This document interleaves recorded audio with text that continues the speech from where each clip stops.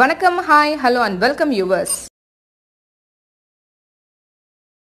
Jeno Tamil tech subscribe பண்ணுங்க, மறக்காம bell பட்டனை கிளிக் பண்ணுங்க. ஒரு நிறுவனத்தின் தலைவருக்கு தன் நிறுவனத்தில் சில தவறுகளால் 50 கோடிகள் நஷ்டம் ஏற்பட்டுவிட்டது. மிகவும் சோர்ந்து போய் அருகில் இருந்த பூங்காவிற்கு சென்று அங்கிருந்த சிமெண்ட் பெஞ்சில் அமர்ந்தார். அப்பொழுது சற்று பெரிய மனிதர் போல தோற்றமுடைய ஒருவர் இவருக்கு அருகில் வந்து அமர்ந்தார். இவர் சோகமாக அமர்ந்திருப்பதை கண்டு ஏன் சோகமாக இருக்கிறீர்கள் என்று கேட்டார். அதற்கு இவர் எனது தொழில் நஷ்டமடைந்து விட்டேன், மிகவும் மனது உடைந்து போய்விட்டேன் என்றார். எவ்வளவு ரூபாய் நஷ்டம் என்று கேட்டதற்கு 50 கோடி ரூபாய் என்றார் இவர். அப்படியா, நான் யார் தெரியுமா என்று கேட்டு அந்த ஊரின் பிரபல செல்வந்தரின் பெயரை சொன்னார். அசந்து போனார் இவர். சரி, 50 கோடி ரூபாய் பணம் இருந்தால் நீ சரியாகி விடுவாயா என்று கேட்டார். உடனே முகம் மலர்ச்சியுடன் ஆமாம், எல்லாம் சரியாகிவிடும் என்றார். பின் அந்த செல்வந்தர் ஒரு செக் புத்தகத்தை எடுத்து கையெழுத்திட்டு இவரிடம் நீட்டி, இந்தா, இதில் 500 கோடி ரூபாய்க்கு செக்.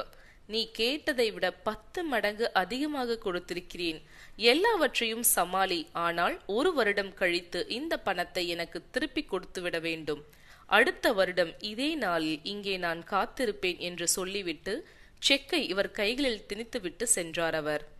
பின் அந்த நிறுவனத்தின் தலைவர் வேகமாக அலுவலகத்திற்கு சென்றார். தன் அறைக்குள் சென்று அந்த செக்கை பத்திரமாக பீரோவில் வைத்து பூட்டினார். பின் தன் உதவியாளரை அழைத்து அனைத்து ஊழியர்களை நிர்வாக கூட்டத்திற்கு அழைத்து வர ஏற்பாடு செய்ய சொன்னார். ஊழியர்கள் அனைவரும் கூட்டத்தில் அமர்ந்திருந்தனர். இந்த நிறுவனத்தின் தலைவர் பேச ஆரம்பித்தார். நண்பர்களே, நமது நிறுவனத்தில் 50 கோடி ரூபாய் நஷ்டம் ஏற்பட்டு விட்டது. ஆனால் இப்பொழுது என்னிடம் 500 கோடி ரூபாய் உள்ளது. ஆனால் அந்த பணத்தை தொடமாட்டேன். இந்த நஷ்டம் எப்படி ஏற்பட்டது, எதற்காக ஏற்பட்டது என்று ஆராய்ந்து அதை களைந்து நமது நிறுவனத்தை வெற்றிகரமாக செயல்படுத்த நீங்கள் அனைவரும் ஒத்துழைப்பு கொடுக்க வேண்டும் என்று கேட்டுக்கொண்டார். பின்னர் வேலைகள் வேகமாக நடந்தன. தவறுகள் கண்டுபிடிக்கப்பட்டு களையப்பட்டன. மிக சரியாக அனைத்து ஊழியர்களும் ஒத்துழைக்க வைத்தார். அவருடைய பேச்சு, மூச்சு, செயல், சிந்தனை, தூக்கம் அனைத்தும் அவருடைய தொழிலை பற்றியே இருந்தது. மிகச் சரியாக 1 வருடம் கழிந்தது. கணக்குகள் அலசப்பட்டன. மிகச் சரியாக 550 கோடி ரூபாய்கள் லாபம் ஈட்டி இருந்தது இவருடைய நிறுவனம். அடுத்த நாள் விடிய காலை அந்த செல்வந்தர் கொடுத்த 500 கோடிக்கான செக்கை எடுத்துக்கொண்டு அந்த பூங்காவிற்கு விரைந்தார்.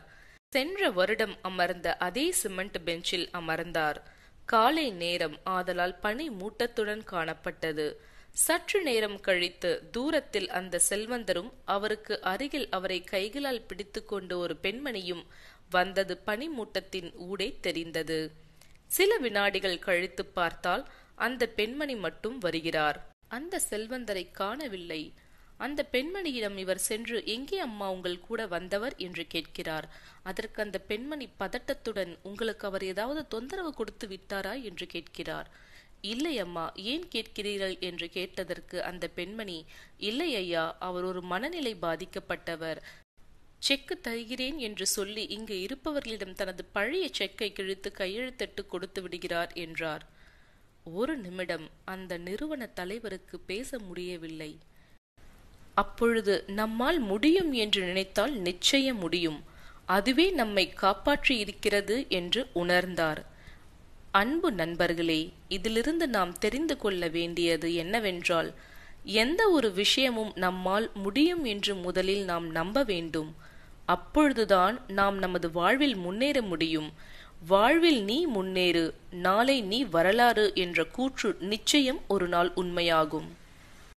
இந்த வீடியோ உங்களுக்கு பிடிச்சிருக்கும்னு நினைக்கிறேன். லைக் பண்ணுங்க, ஷேர் பண்ணுங்க, ஜெனோ தமிழ் டெக்கை சப்ஸ்கிரைப் பண்ணுங்க, மறக்காம பெல் பட்டனை கிளிக் பண்ணுங்க. உங்களை அடுத்த வீடியோவில் சந்திக்கிறேங்க. நன்றி, வணக்கம். உங்கள் சக்தி.